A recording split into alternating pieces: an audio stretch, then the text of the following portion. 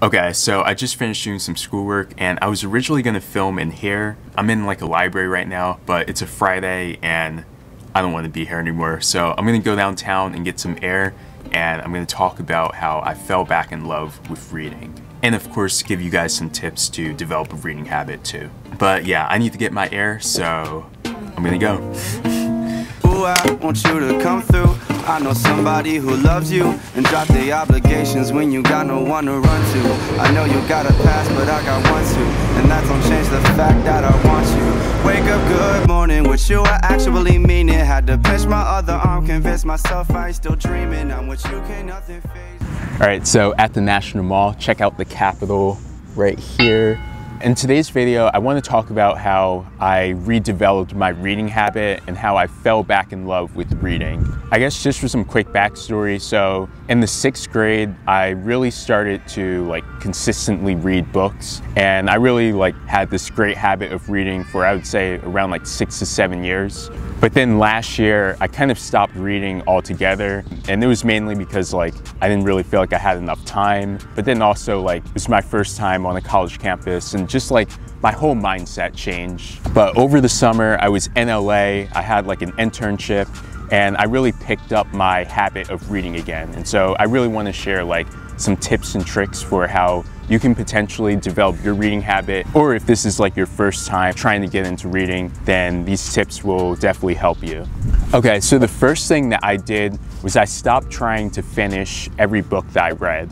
And I think from our educational system, we get this mindset that we have to finish the book in order to successfully complete the book. But a tip that I got from Naval Ravikant, he's a founder in Silicon Valley, he founded AngelList. But something that he said was that you really shouldn't try to finish books. Because if you think about it, our ways of consuming information has totally changed in the past 10 or 20 years. Now, we have YouTube, we have TikTok, we have all of these social media apps, and we have different ways of consuming our information. And if you think about it, on a YouTube video, if you go through a boring video, you're not gonna finish the video, you're gonna click off the video. And so when you're reading a book and you feel like it's getting boring, you shouldn't try to finish the book.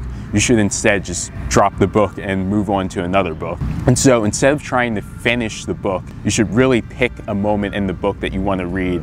And then if you feel like you got what you want from the book, then you can move on to another book. And so my second tip is to really think of reading as your personal quiet time away from the world or just social media. I was recently reading an article and it said that the average person spends around 2 hours and 30 minutes on social media. And so when you're spending that much time on social media, and then especially just on your phone, there's just a lot of stimulation that you're getting. And this is why a lot of people feel anxious, because we're always on our phones, we're always on a screen, and we have trouble really taking in all of that information because we're not used to that.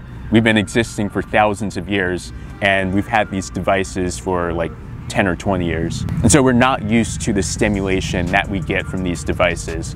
And so when you're reading a book, this is a good time to really put your device down and just read and be in the moment. And so when I read, I think of it as taking ownership of my life, because I'm choosing to not go on my device or have my headphones on or anything like that. I'm choosing to really take control of my life and be in the moment. And I also think of reading as being mindful too. I know a lot of people, they talk about mindfulness and meditation, and you don't have to sit and close your eyes to meditate. You can read and be in your own quiet space, and that can be a way for you to practice mindfulness. And so again, it's the same concept. What you get from mindfulness is also what you get from reading. You're getting that calmness and you're getting that ownership.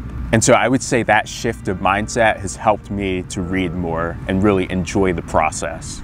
And so you may be thinking, well, okay, Kenya, I get that reading is great for mindfulness, and okay, I won't read cover to cover, but how do I really make time for reading? I would say if you really want to develop a reading habit, the first thing that I would do is I would read for 15 minutes every day for a week. And the reason why I say 15 minutes, understand that as people, we're really busy. I'm busy as a college student. There are people that are working jobs, multiple jobs. And so there is a lack of time in the day.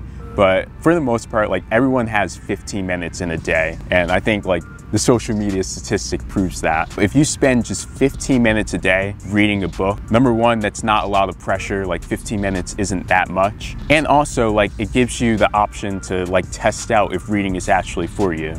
And so that's why I also say like, just do it for a week and then reflect. Because honestly, like reading may not be for everyone. If you just read for 15 minutes for a week and then you reflect on how you feel, then you can really get a sense of like if you enjoy reading or if maybe like this isn't the way that you want to spend your free time. So those are my 3 tips for personally like how I've built up my reading habit again and how you can too. So let me know in the comments if you guys are trying to, build up a reading habit, and let me know how it goes. I would really love to hear. But yeah, thank you for watching until the end. I really appreciate it, and feel free to like, subscribe, and also don't watch another video. Go and read, please. But yeah, I will see you guys in the next video.